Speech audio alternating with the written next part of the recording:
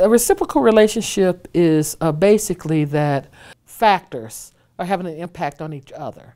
So one influences the other, and they influence each other. So it's kind of like the world is having an impact on me, but I'm having an impact on the world as well. So it's kind of this give and take that we have. And I wouldn't say it's a give and take. It's kind of a dance that we have between maybe two people, between two factors, between a whole host of things where there are multiple entities involved, that one is having an impact on the other. The way that we view the world is basically dictated by the culture in which we were socialized in.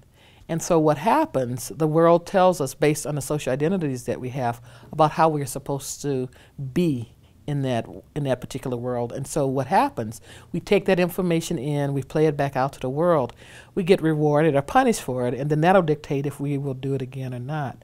So the way that we engage with the world around us, the way that we engage with ourselves, is based on kind of this really complicated interaction between who I am in the world, what the world tells me I should be or shouldn't be, and then how I interpret that to further determine how I should be in the world.